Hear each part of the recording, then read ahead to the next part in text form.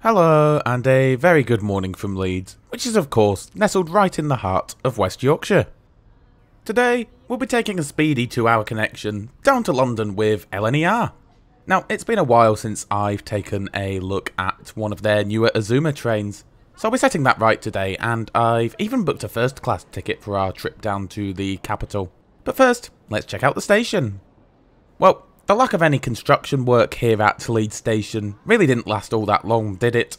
Not quite sure what they're doing here, so if you know, be sure to leave a comment. Anyways, the departure boards and the gate line can be found just dead ahead from the main entrance. The service we'll be taking today is the 12:15 to London King's Cross, so we've still got a little bit of time until we need to head through to the platform. Heading towards the North Concourse, you'll find plenty of ticket buying facilities, including both self-service ticket machines and staff ticket counters. Then we find the beautiful, almost understated Art Deco concourse itself. This part of the station dates from the 1930s, and it's also down here that you'll find a few shops and eateries. When I filmed this video, the Jurassic Trail was on here in Leeds, so there were dinosaurs all over the city, including this one here at the station, which I thought was kind of cool.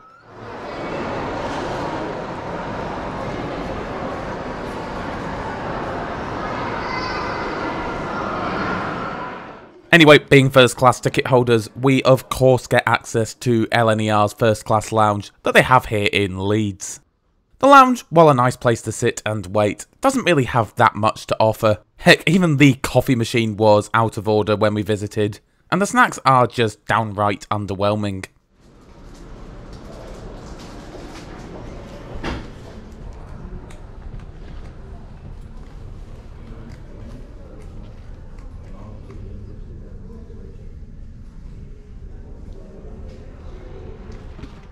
Anyway, soon enough, it's time to head through to the platform for boarding.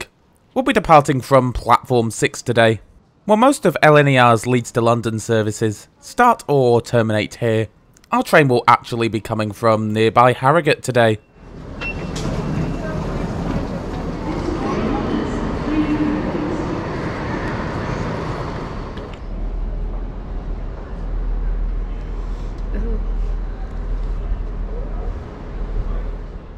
Before long, our train is pulling into the platform on time.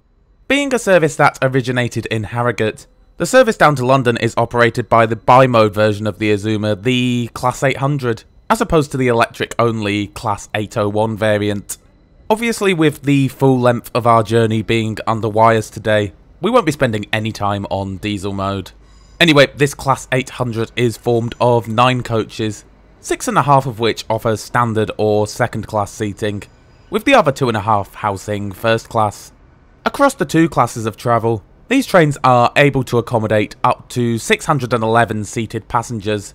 That's nearly 100 passengers more than your typical Airbus A380. These Azuma sets have a top speed of 125 miles an hour, although this could be increased to 140 miles an hour in the future, with very minor modifications. Of course, this would be reliant on some quite significant and expensive upgrades to the rail network on the East Coast Main Line as well. Anyway, I feel as though I've now waffled on enough, so let's get on board. I'll be in Coach L, seat 26 today. As is pretty much universal on intercity trains in the UK, first class is laid out in a 2+1 configuration, consisting of a good mix of both table and airline style seats. London King's Cross.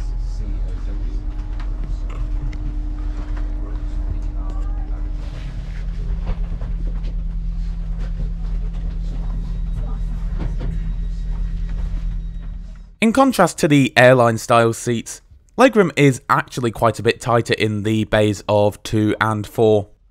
Each and every seat, including the solo ones, features a nice big fixed table, as well as both USB and the standard Type G sockets that are found here in the UK. These seats actually offer a pretty impressive amount of recline, which is always good. Now, the comfort of these seats is an often heavily criticised point, but personally I think they're fine, and I'd even go as far as saying they're actually quite good. And lastly, you'll also find a coat hook, the electronic seat reservations, and a window blind.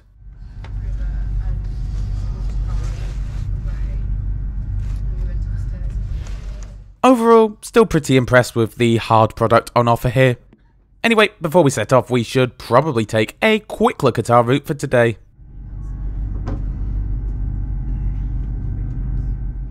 Our journey will see us heading south, making stops in Wakefield, Doncaster, Grantham and Stevenage, before finally arriving into London King's Cross for a total distance travelled of 186 miles or 299 kilometres. Scheduled travel time is 2 hours and 16 minutes. And we eventually depart Leeds around a minute late at 12:16.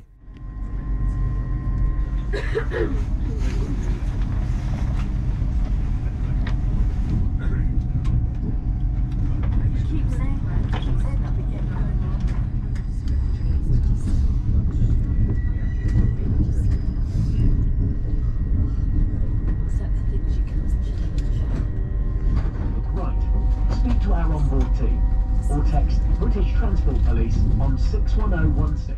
Shortly after passing Elland Road Football Stadium, the meal service promptly starts with a round of drinks, as well as the host taking orders for food. I can never really seem to see past the Hop on Board Ale, which is an LNER exclusive and is absolutely fantastic in my opinion.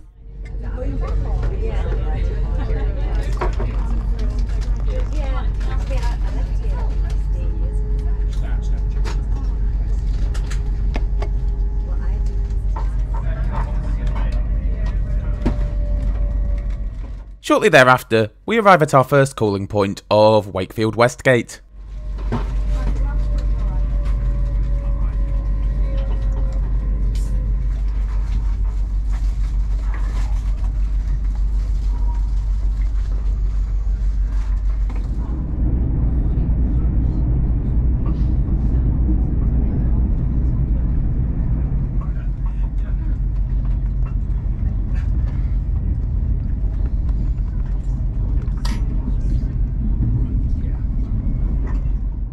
Around a quarter of an hour after Wakefield, we arrive at our next stop of Doncaster.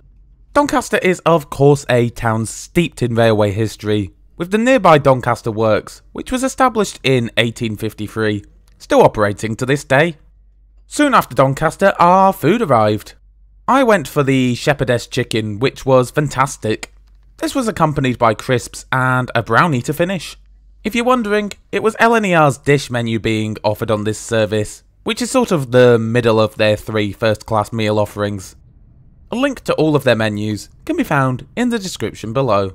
Once we're finished eating, the meal service is followed up by a tea and coffee service.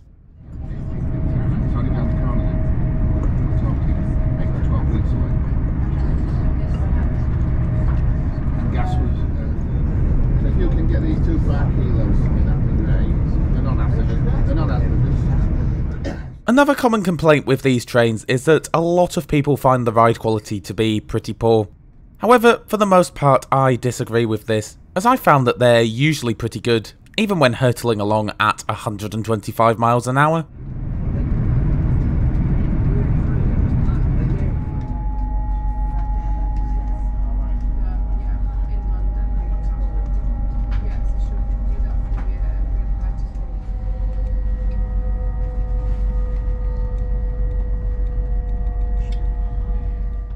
Up next today is Grantham, birthplace of Britain's first female Prime Minister and international supervillain Margaret Thatcher.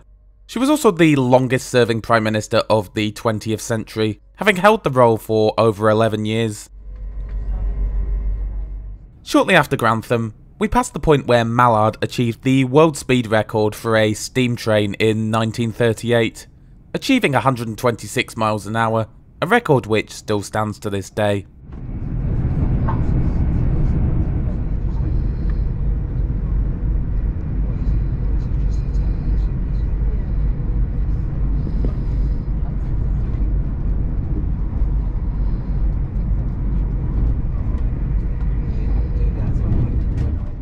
Right, time for a wander.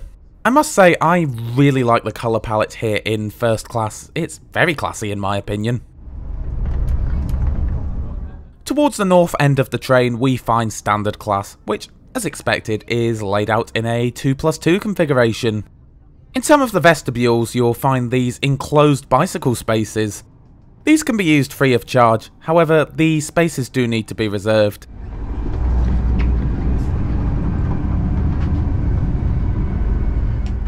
Luggage storage can be found in the form of these stacks at the ends of the coaches, as well as rather spacious overhead racks above the seats.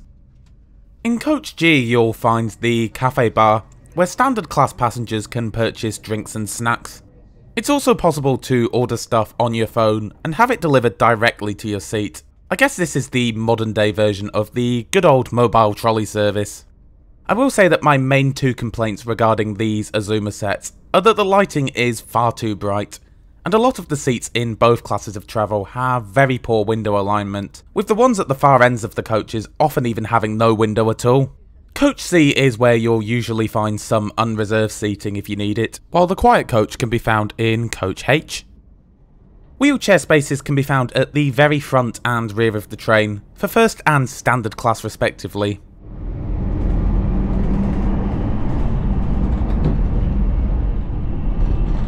Please lock the door. As for the toilets, yeah, no complaints here.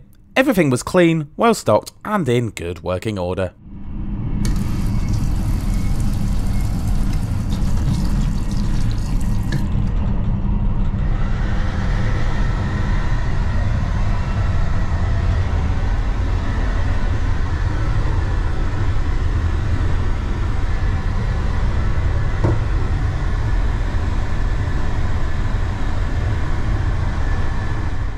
Lastly, this train is Wi-Fi enabled, although it wasn't all that great on this service, and I couldn't even get my speed test to work. Anyway, we're now at our next and final intermediate stop of Stevenage. To London King's Cross.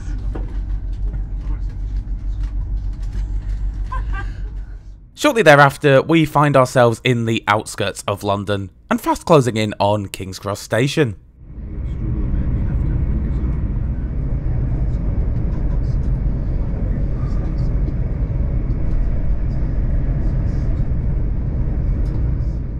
Well, this has been a pretty decent journey down from Leeds, hasn't it? Good food, comfy seats and a smooth ride make for a great experience. As for the ticket, well, at £51.15, including railcard discount of a third, it's not exactly the cheapest, and this ticket doesn't even offer any sort of flexibility. I had to travel on the 12:15 service. That said though, the cost is perhaps reflected in the level of service offered. And not to mention the fact that it's not uncommon for this fare to still be available just mere hours prior to departure, as it was on the day I travelled. So, a good experience overall, and perhaps one of Britain's best first class offerings. But what are your thoughts on LNER's First Class and their Azuma trains? Be sure to let me know in the comments below.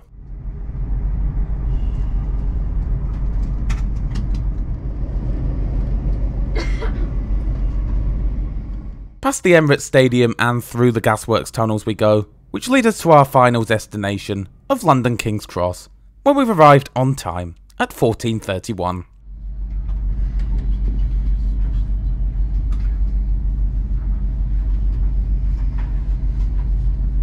Your journey or have any comments, please let us know.